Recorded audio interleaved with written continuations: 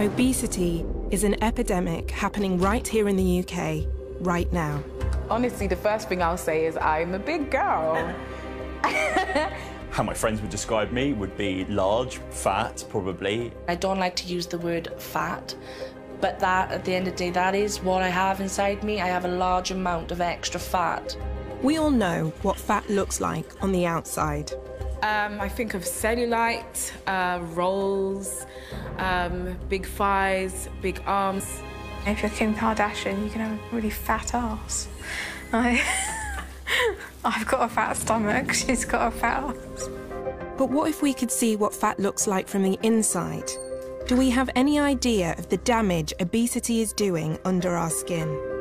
When you say to somebody, oh, well, it's affecting your health, you know, well, show me. I can't see inside. I can't see what's happening inside me. BBC Three has secured the first televised access to a full post-mortem on an obese person whose body was donated to medical science. This summer, our pathology team assembled to reveal from the inside the dangers of us all getting too fat.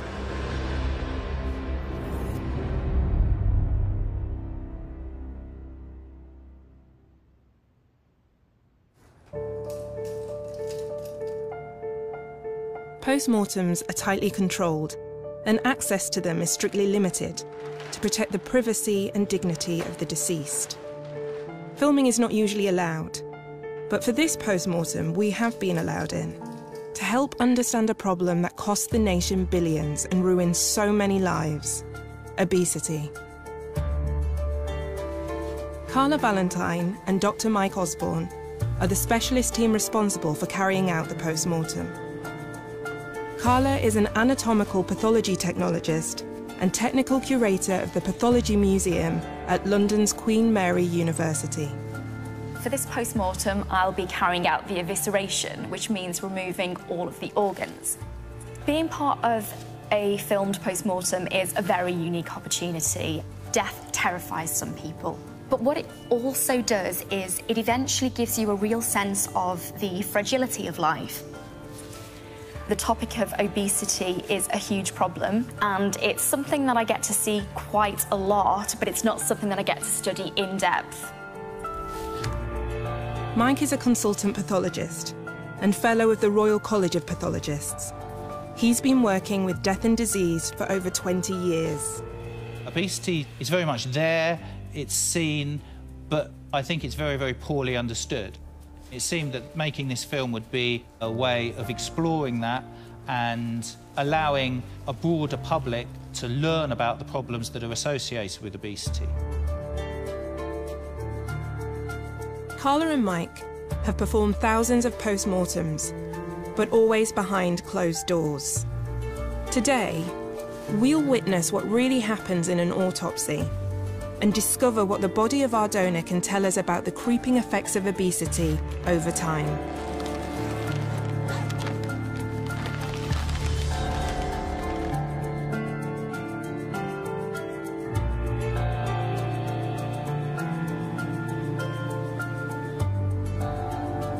We don't know this woman's name, but we do know a few details about her. She was in her early 60s, 5'5", almost 17 stone. And just like a quarter of people in the UK, clinically obese. But where did she come from? And how did she end up here, on a post-mortem table in London?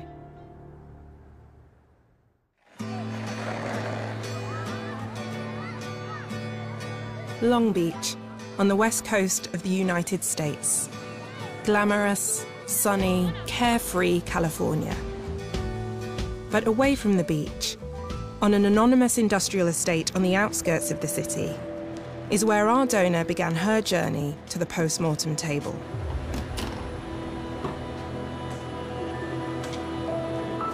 This is a place where people who donate their body to essential medical science are brought when they die. Up to 20 donated bodies, or cadavers, a day come through these doors, destined for thousands of medical research projects all over the world. My name is Randall Delgado.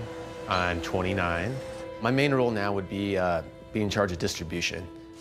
Some days, we have an order for cadavers heading to Lebanon, and so then, we have to start checking on them. How are they looking? Are they firm? Is there mold growing on? You got to be a certain breed of person to be able to do this, I mean, at first it was very like, ooh, but, eventually you get used to it. I'm Kelsey, I'm 32, and I live in Costa Mesa, California. We perform a procurement on each donor that comes in, which entails us dissecting different specimens from each donor. We get to dissect the brain, take certain parts of the brain, the internal organs, or taking veins and arteries, different parts of the eye. The job itself can still be pretty taboo. I mean, even when I first came here, I wasn't exactly sure what they did. I knew they recovered tissue, but I didn't know to like the extreme of like really recovering almost everything. Our donor was processed here in preparation for her final trip. Her left arm was removed for cremation and its ashes returned to her family in California. The rest of her body was frozen, placed in a body bag, boxed, and labelled for transportation to London. From here, she made her last car journey through the streets of California. She was loaded into the hold of a plane and carried 5,000 miles from her home. And finally, she arrived in London. Her body remained in a cool chamber for 10 days to allow it to thaw completely, before it was brought to the post-mortem table.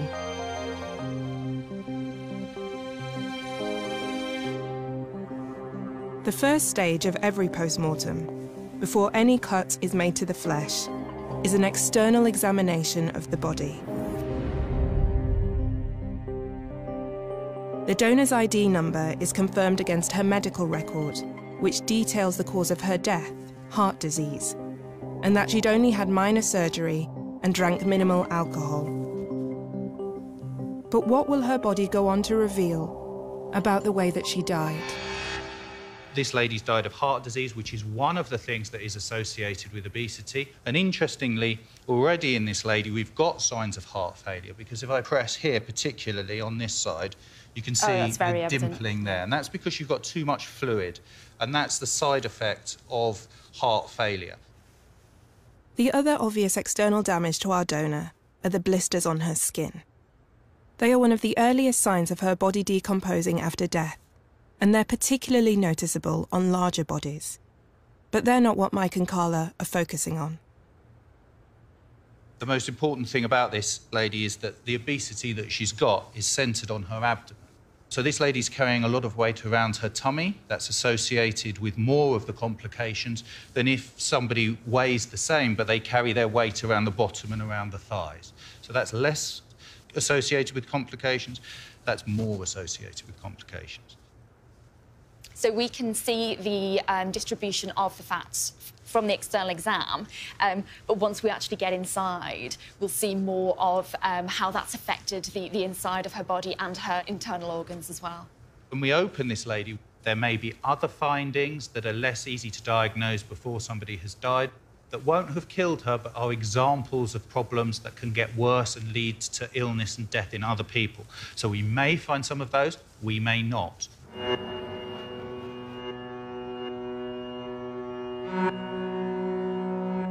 To uncover if there are deadly medical truths lying beneath the skin, Carla must first cut open the body.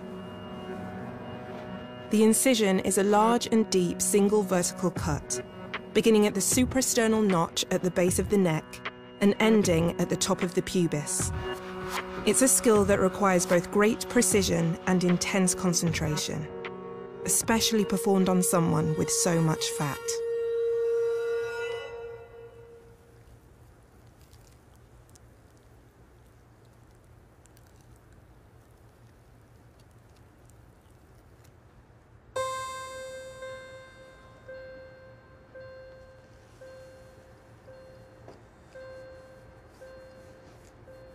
So what I can feel at the moment is an awful lot of yellow, very sort of greasy, fatty tissue, which is quite a thick layer in a body this size.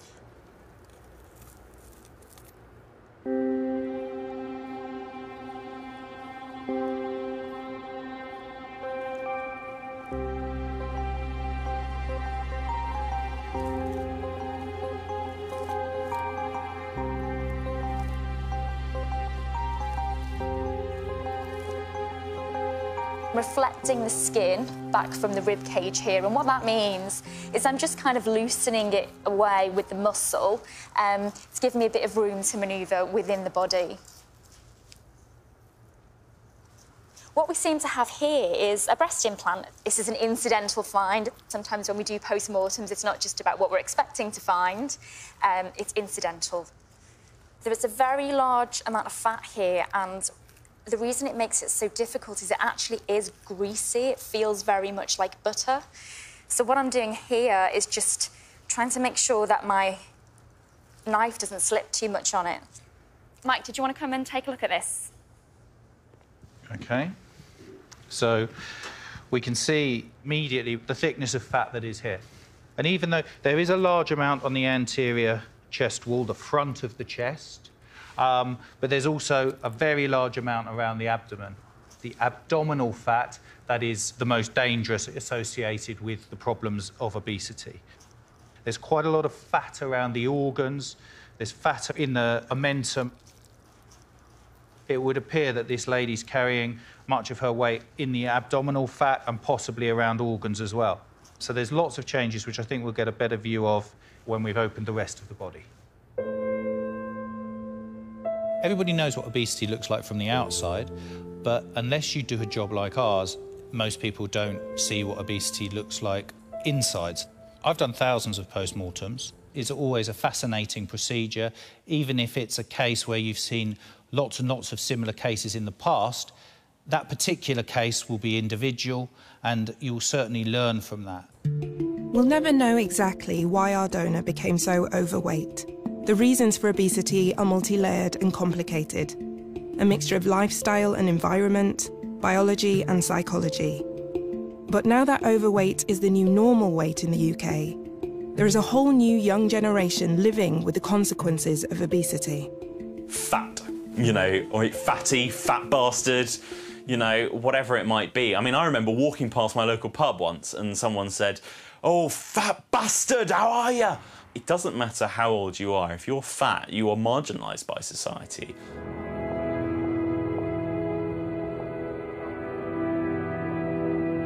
There's a lot of medical contributing facts to people's weight that a lot of people don't realise, and all they see is somebody that's big and they assume that they eat a lot. Myself, you know, I suffer from polycystic ovaries and also underactive thyroids. So as a child, I was always slim. I come from a family that's quite slim. Their build is quite slim. You know, it was only when I hit puberty that I started putting on this weight. I was diagnosed with epilepsy, and the first medication they put me on, I put on a lot of weight quite quickly. I lost a lot of self-confidence, which I think also led to me putting on more weight.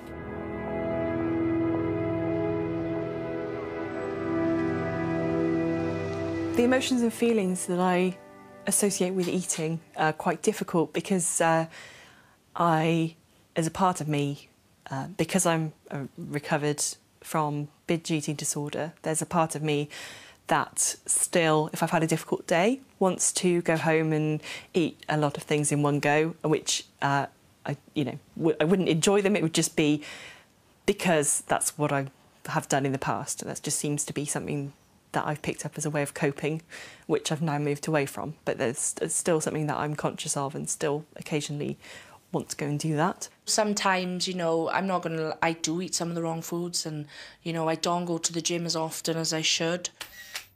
During my 20s, you know, I partied a bit. I was going out with my friends on the weekends, you know, binge drinking all weekends. Not a good, healthy lifestyle, but at the time I didn't care.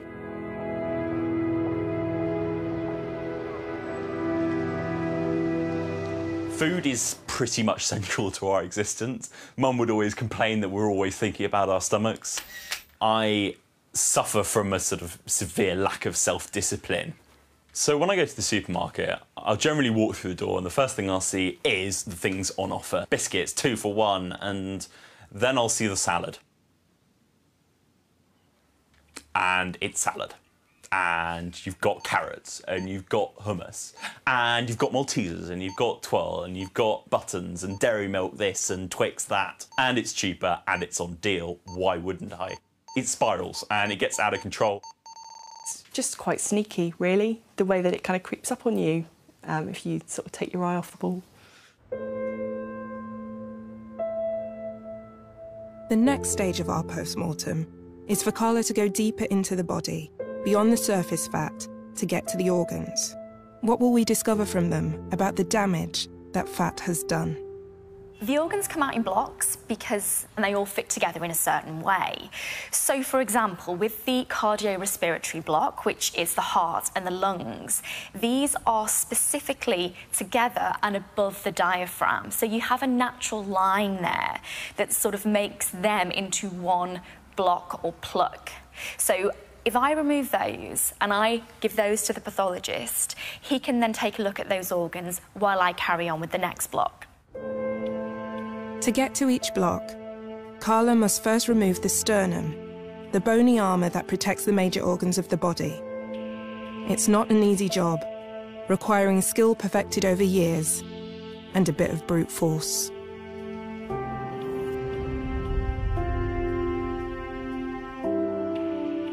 So I'm going to take my rib shears.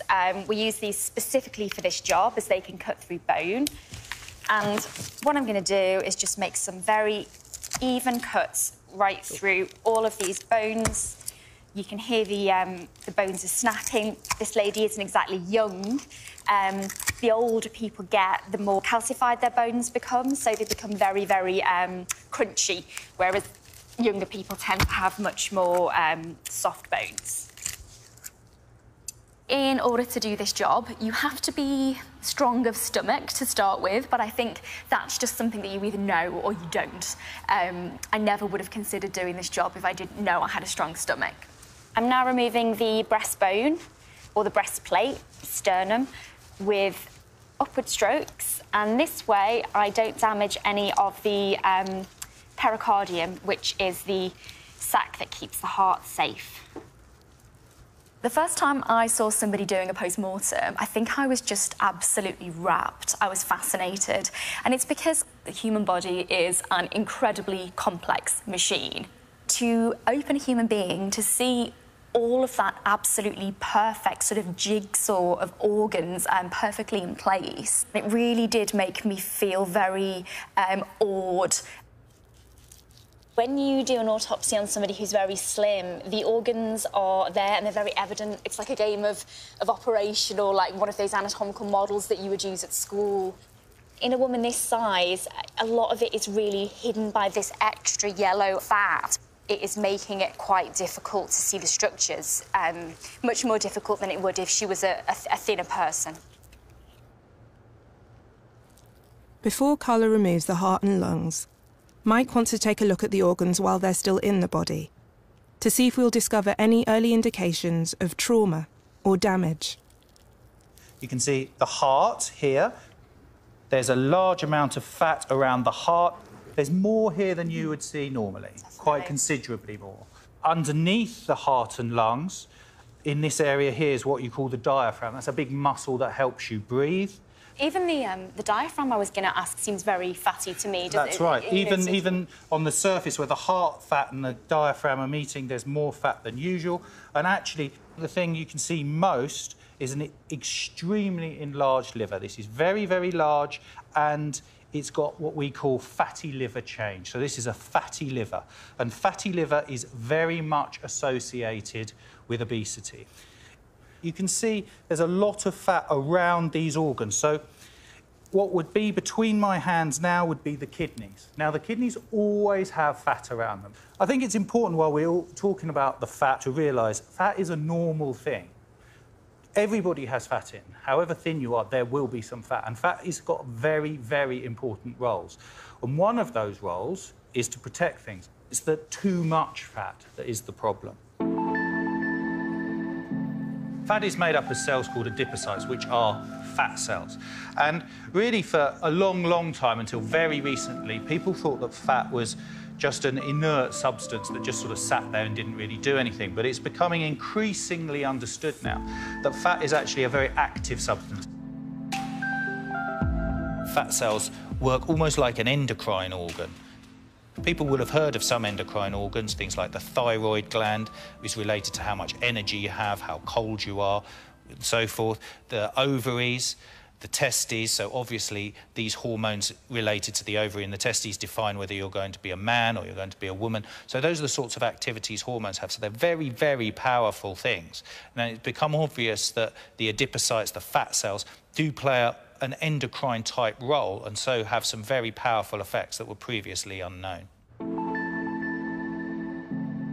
Exactly how fat works and what it does is still far from completely understood. But the day-to-day reality of obesity can be devastating. I wish I hadn't left it so late to try and start losing weight. It's not good on your back. It's not good on your knees. You know, God knows what it's doing inside.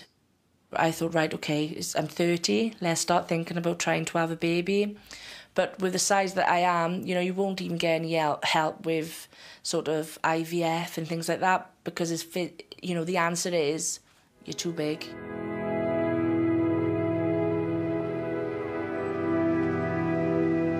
I've always felt insecure, thinking that I would perhaps never ever find love because I'm fat. Even if it's practical things such as travelling, going to a fun fair or going to a theme park and knowing I have to sit in a seat that is tiny, things like that. And there's so many things. My wedding day, preparing for that, preparing my body for that, so how it will look in photos, and even social media. In fact, my whole life is surrounded by it. I've got sleep apnea because of my weight, and what that means is that when I lie down to go to sleep at night, the extra weight on my neck and on my face actually compresses my airways so that it stops me breathing properly and therefore wakes me up. It was waking me up about every 2 minutes throughout the night. So I wear a machine and it's essentially a small air pump. It just keeps pressured air going into my airways through the night so I don't wake myself up, so that my sleep's a lot better. Very glad to have the machine. Would have been much gladder to have not needed it at all.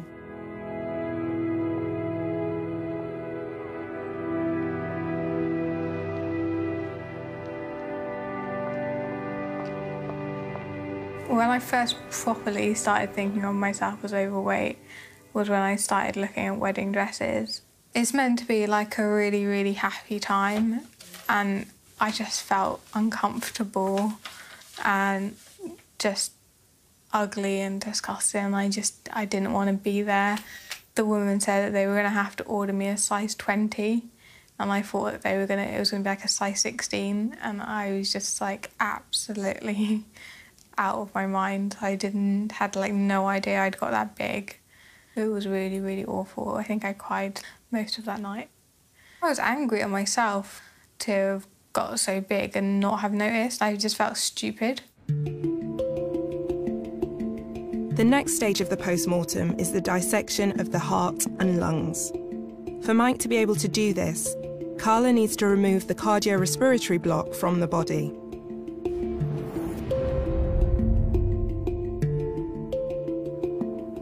I'm cutting through the diaphragm here, just to make sure that I've freed the lungs completely. Free them along the spine here. I'm going to do the exact same thing on the other side.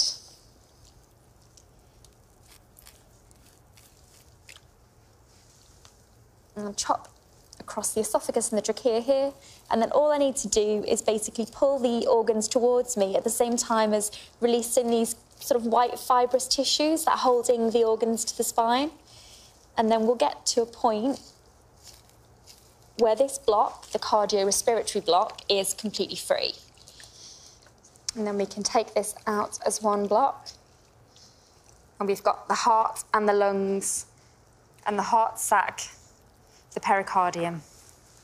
When you initially carry out a post-mortem and you hold an organ such as the heart in your hands, and the heart is very symbolic, you know, we use it in all sorts of logos, it has a sort of power and a sort of agency that makes you kind of stop and think, because it looks so mundane, but then you realise that within it has the electrical impulses to keep a person alive.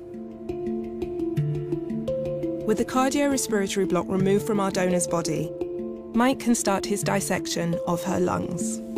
Will we uncover any evidence of damage linked to her obesity?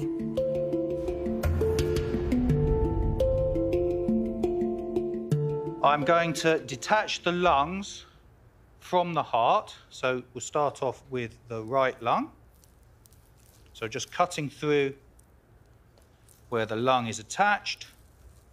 And that's the right lung detached. This is the left lung. I'm detaching there. I'm just going to make some cuts across the lung just to see what the surface of the lung looks like. These lungs actually look quite healthy.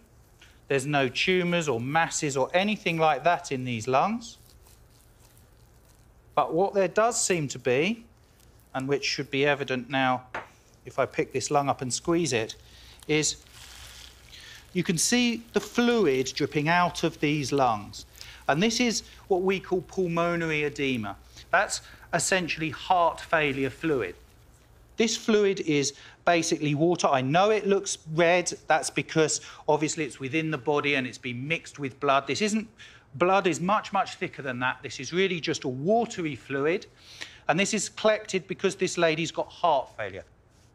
This lady died from heart failure, from hypertensive heart disease, but this lady's also obese. She did not die from the obesity. The obesity increased the risk factors and was associated with the problems that led to her death. Fluid has built up in this lady's lungs. Because her heart isn't working properly, she'd have probably been short of breath and had possibly had a cough. But also because the fluid sits in the chest when you lie flat, and that would have given her a sensation almost of drowning. When you become a doctor, one of the questions that they teach you very early on is, how many pillows do you sleep with? And that tends not to be because they're asking how comfortable you are at night. It's because if somebody says, oh, I can't sleep in a bed, doctor, I have to sleep in a chair, or I have to sleep with 8 pillows sitting up. That is very indicative of heart failure.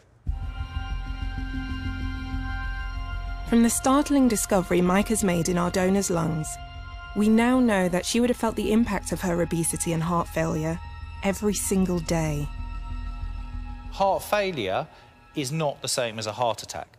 When a heart fails, it doesn't fail immediately in this type of circumstance. It fails over a long period of time, so the symptoms are gradual. So this lady may have been able to walk up 10 flights of stairs 3 years ago, then she suddenly found she got very breathless after 5 flights of stairs. Then she found that she found it very, very difficult to even walk up 1 flight of stairs or even carry her shopping. It would have been a progressive disease as the heart became worse and worse and worse. Now, the final event, obviously, when this lady's heart stopped working, that would have been an instantaneous event and led to her death. Now it's time for Mike to examine in detail the organ that catastrophically failed in our donor. What will we find out about how and why she might have died? You can't really see the heart yet because the heart is sitting in a bag. This is called the pericardial sac. I'm just going to open that. And so I can reflect that back, and that's the heart there. So the heart now is in my hand, and you can see all the fat I was talking about earlier really isn't around the heart, it's really around the pericardium. There is a bit of fat around the heart, which is here. This is absolutely typical in everybody's heart. Even a thin person's heart would have this. And I'm going to cut off the pericardial sac. This big blood vessel here is the aorta. This is the vessel that takes all the blood from the heart around the body. When I feel this heart, it feels baggy. A heart in someone who is very athletic, their heart would be very tight, very firm. It would be like almost picking up a piece of steak. This is more like a bag. What I'm going to do now is weigh this heart. So this heart is 449 grams. That's a heavy heart. This lady is, despite her weight, this lady is actually quite a petite person. So you would expect her heart to be perhaps 275 grams, something like that. So this is very much heavier than you would expect. And that is the sort of size heart you would expect in someone who has got heart failure due to high blood pressure, which is what this lady suffered from. The heart basically has to pump to keep up the pressure. The heart gets bigger and bigger and bigger. But there becomes a point where the heart can't get any bigger, and it basically exhausts itself. Now that he has discovered the shocking state of our donor's heart, Mike wants to look at it from the inside. He cuts some slices so he can examine the ventricles, the walls of the heart that pump the blood. If you're a 6'8", all-black second row, or you're, you know, one of the professional footballers running around the pitch, you need a lot of blood. So the wall of the left ventricle in a young, fit person is usually an inch thick muscle all the way around. Now, if you look at this lady's left ventricle is very, very thin. This is 8 millimetres, something like that. That's because she developed high blood pressure to start off with. The heart had to pump harder and harder. In the end, what you get to is a state where the muscle can't keep the high blood pressure up, and it starts to get thinner and thinner and thinner. And basically, you go from a thick, muscular pump through to a paper bag that's not capable of pumping blood adequately around the body. And we see a lot of these hearts. We see them on a background of hypertension. This is a common finding and becoming more common. Hypertension is high blood pressure. Obesity is well known to be one of the major risk factors for high blood pressure. So in this lady, they were not able to control that. That led to changes within the heart, which meant the heart failed, it couldn't work properly, and that's what this lady died from.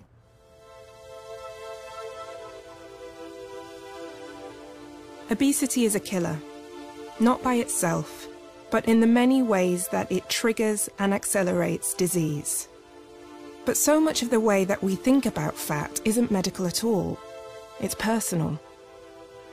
I have been fat all my life, and it's never been a positive thing for me. I've always associated it with something negative, to be honest. I feel like fat is a filter through which I'm seen, because there are certain stereotypes that go alongside being fat, being overweight, that maybe people who are overweight are lazy or not very clever. I don't know why, I don't know where those have come from, but I feel like I have to try extra hard to prove those things wrong.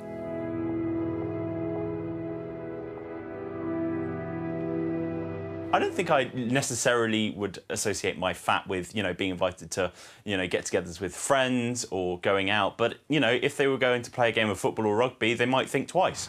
Socially, in terms of relationships, it definitely has. I mean, you know, you go into a bar and you look like a GQ cover model versus me, the girl's always going to go for the GQ cover model, sadly. And try as I might to be the funny fat guy.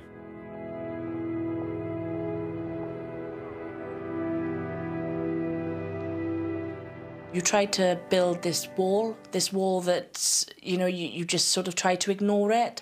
And from strangers you can, because you think, well, they don't know me. But when somebody who's supposed to love you and somebody's supposed to care for you and somebody's supposed to accept you for who you are, when they call you fat just to hurt you, the feeling is just horrible. It's not a nice feeling at all.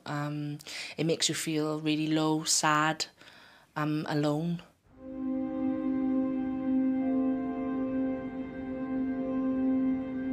The next block of organs to be removed are the organs of the digestive system, called the celiac block.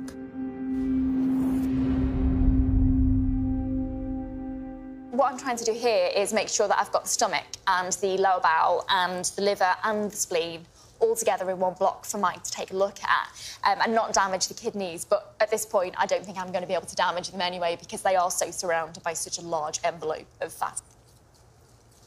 So we've got some faecal matter, we've got some bile, and then obviously a lot of blood. The blood is mixed in with the fat, which is yellow, so that's giving us some orangey fluids.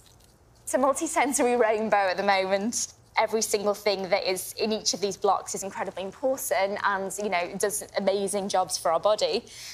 It's just a case of it's not very pleasant once they've stopped working and they've started to decompose a little bit.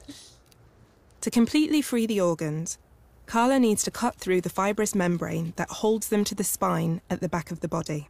So this is a huge celiac block. It is incredibly heavy. The liver, as you can see, is taking up most of it. You can just see the spleen there. And also the stomach and a bit of the small bowel is attached as well. When I first encountered a deceased person, I think what really struck me was just the stillness and the cold, because, of course, I'd never at that point felt flesh that was so cold. And it gave me a real sensation of kind of dipping my toe into very cold water. And then once I'd done it, that feeling had never quite left. It was like this other subterranean world. In the next stage of the post-mortem, will we find any evidence of fat damage in the organs of our donor's digestive system?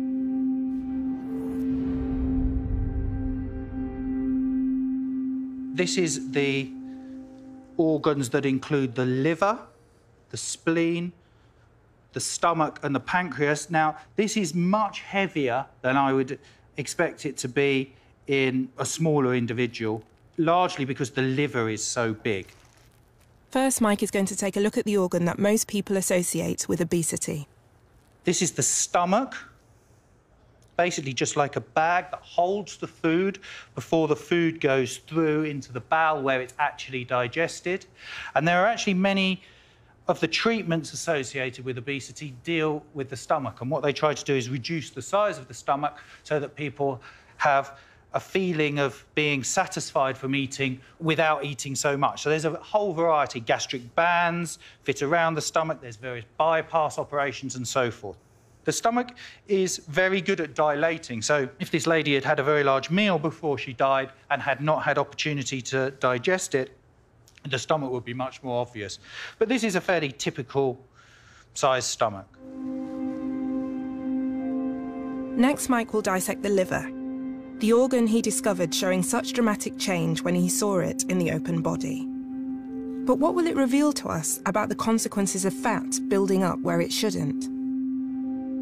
First thing I saw when we opened the abdomen was the size of this liver and the fact that this liver showed marked fatty change. I'm going to make some slices through the liver just so I can see what the cut surface of the liver looks like. It's a sponge so I don't cut myself.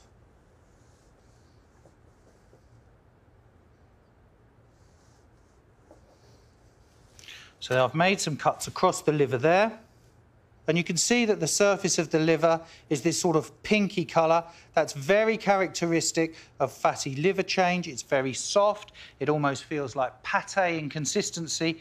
Normal liver is quite soft, but not as soft as this. And it has a much meatier, much redder, bloody colour, dark red. The lightness in this is caused by the fat within the liver. And the fat is deposited within the hepatocytes, which are the liver cells. And this fat would obviously be pale in colour, and liver cells themselves are dark. So the combination of the two gives you this light sort of pink colour. That's much, much lighter colour than you'd expect a normal liver to be. That is a classic sign of fatty liver disease, and it's becoming a major problem and is one of the major reasons for liver transplant in the world. The most common cause of fatty liver at the moment is alcohol-related fatty liver, but we know that this lady drunk almost nothing, so it's very unlikely that this change is due to alcohol consumption, almost certainly an obesity-related change. Fatty liver causes damage to the liver, it can lead on to cirrhosis, and it can actually lead on to cancer as well. But even if people do not develop cancer or cirrhosis, it can lead to liver failure. So there's multiple ways that it can actually lead to the death of a patient.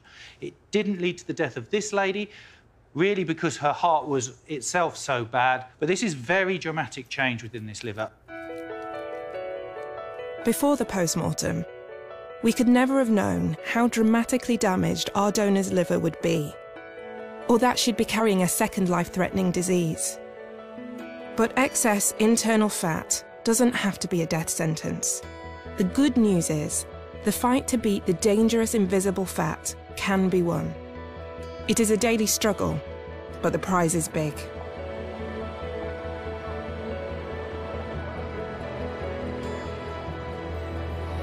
Now I'm trying to lose weight. I've actually lost 3.5 stone. I'm in weight management clinic. I get support through a dietitian. I get support through weekly weigh-ins. I get support from a counsellor, you know, which is really, really handy to help with your mental, you know, frame of mind as well. So what I've been doing to lose weight is cutting out the chocolate, cutting out the biscuits, cutting out the crisps, all that stuff. I'm not perfect. I still have the takeaways. You know, I still have the cheeky bar chocolate. But, you know, I also been exercising a lot more and really pushing myself to exercise, you know, pushing myself to get to the gym.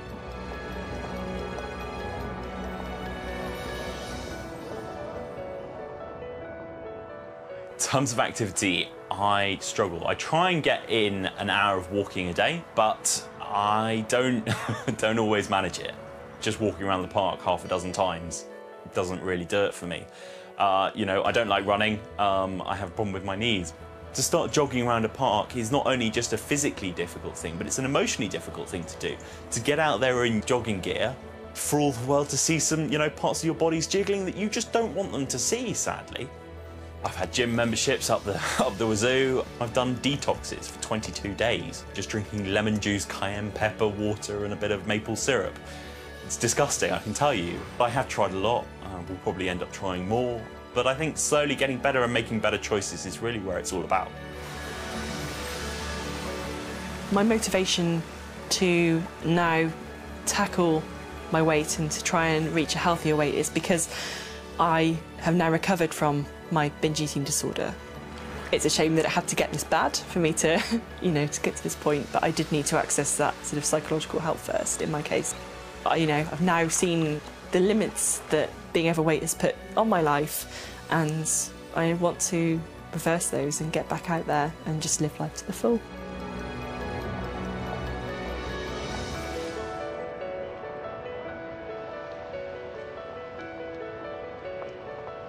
I'm quite conscious these days of what I eat.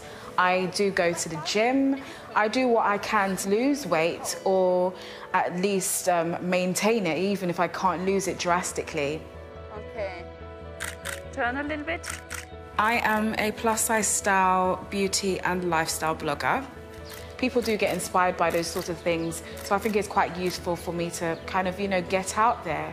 It's actually helped me boost my confidence. Perfect. Yep. Exercise is not my best friend. It's quite a chore for me, in a sense.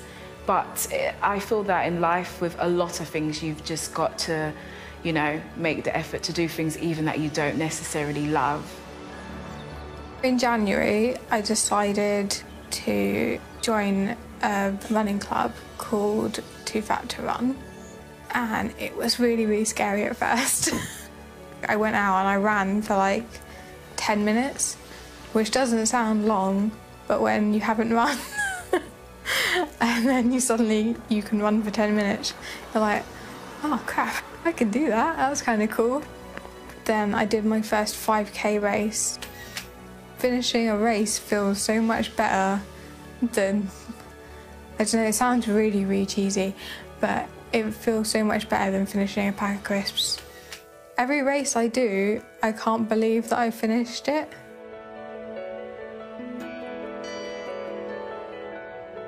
Next, Carla will remove the final group of organs.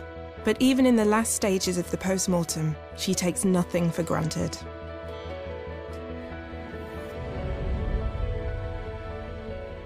People who donate their bodies to medical science really are giving a gift. It's the gift that keeps on giving, actually, because as a patient, I think we all would prefer that our doctors and our surgeons have learned on something, you know, realistic to their job before they're let loose on a human patient. You know, you wouldn't really let a mechanic take care of your car if he'd never touched an engine. And it's very much the same thing with this. Real bodies are very unpredictable and very chaotic compared to anything, you know, fake, anything like a virtual reality or a fake cadaver. Because if you look here, what you should be able to see are the kidneys, Granted, they always have a tiny capsule of fat around them, a bit like a sort of edamame bean that you can pop out. But these fatty capsules are very, very large. So all that you can really see at this point is a kind of yellow, glistening mess, really. So this is, again, indicative of the fact that she has an awful lot of extra fat around her organs. So I'm just slicing through the fibrous tissues and the bits of muscle that are keeping the kidneys attached to the spine. And it's really exactly the same thing that I've been doing with the rest of the organs, and that is releasing them from the spine, which is what anchors them in place. And then I can just reflect them all the way down and pull them out. And this is the genitourinary block.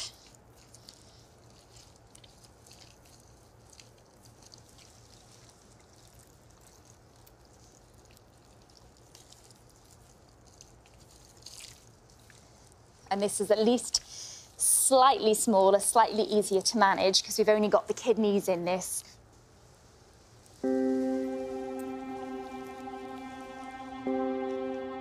So much fat still. Mike needs to dissect the kidneys to find out just how much damage has been caused by all that excess fat. This is the right kidney, this is the left kidney. This in the middle is the big blood vessel that carries blood all the way down the body. And the most important and the first thing I can see is there's an unusual amount of fat around these kidneys. Now, the kidneys always have fat around them. Kidneys are not protected by bone, which means that they can be bashed and they can be hit if you walk into something or something hits you. So this fat protects them. But this lady has much, much more fat than I would expect. What I'm going to do first is just cut through this fat, which is called the perirenal fat. And you can see quite clearly how much fat there really is. In a thin person, this would probably be half or a third as thick as I can see here. This is bad news for this lady. It means that she's more likely to have the complications of obesity because of the way she's carrying the fat. This pale area here is the kidney. I'm just going to cut into the kidney. So the kidney's got a thick capsule around it. Now, there's a small amount of fat in the middle of the kidney. That's completely normal. That's where basically the kidney is responsible for filtering your blood and for making the urine. That urine has to go somewhere, so your kidney's got a funnel that collects all the urine from all the bits of the kidney, takes it down through your ureter into the bladder, and then when you want to go to the loo, it goes out. So this bit of fat sits around that funnel area and is quite normal. I'm going to take the thick capsule off of the kidney surface to see what the surface of the kidney looks like.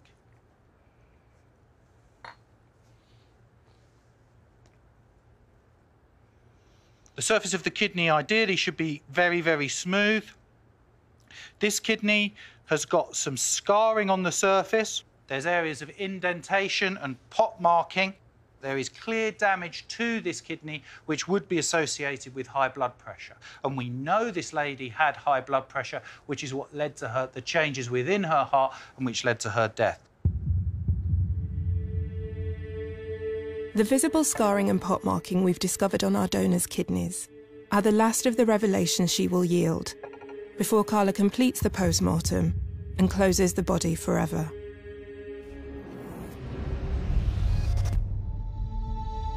When Mike's finished his examination, I then begin the reconstruction. And in a way, that's one of the most important parts of the post-mortem.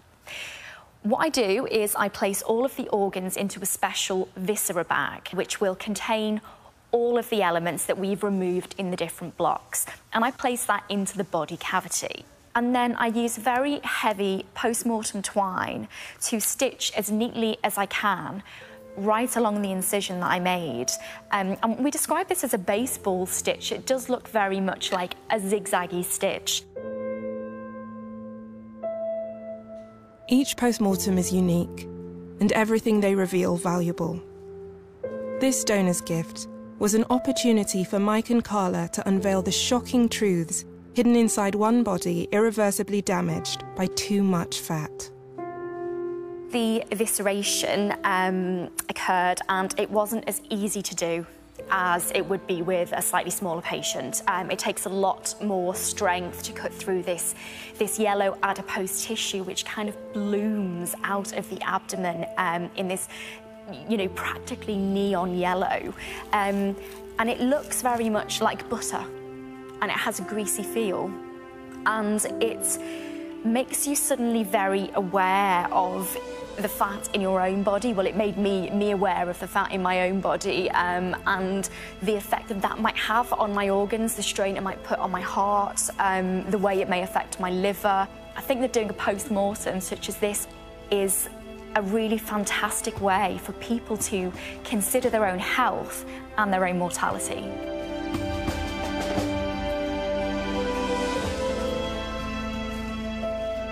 We never really know what we're going to find when we examine the patient. The first thing I noticed when the body had been opened was the markedly fatty liver. I know from the history that was provided that this lady died from heart failure, but the findings in her heart are extremely marked, and the severity of them actually surprises me. But before we did the post-mortem, there was no indication that this lady had a fatty liver. And it's a possibility that even if this lady had not developed heart failure, she may have gone on to develop liver failure due to the fatty change within the liver. We already knew a little about the way that this woman lived and how she died. What we couldn't have known before the post-mortem was the extent to which obesity would have ravaged her internal organs. From the suffocating fluid in her lungs to her scarred kidneys, creating a potent mix of life-threatening, obesity-related disease. I know that health-wise, being obese and being large, it just isn't good. So if I can do this documentary, you know, to help other people to see what it's doing to them internally, for them to motivate themselves so that they can lose the weight, so that they, you know, maybe they can have a child, or maybe they can live a little bit longer, a little bit happier. That's why I'm doing this, to help people. It's fine to have like politicians, like a health secretary or like whoever, or like doctors on TV saying, oh, everyone needs to eat less and move more, kind of thing. But until you can actually relate that to yourself, then you can say, oh, that's not me. That's not going to happen to me. I think a post-mortem of someone with obesity is going to be quite shocking for a lot of people who maybe think that they can deal with it, and I've been there, I have been there as well. Deal with it tomorrow. I'm all right now. It's not affecting, you know, I don't need a machine to sleep. I can get around fine, you know, and just putting those choices off until tomorrow. Time goes by so quickly, and it's really important to think about, you know, what's going on inside you now and where that might actually end up, where you could end up.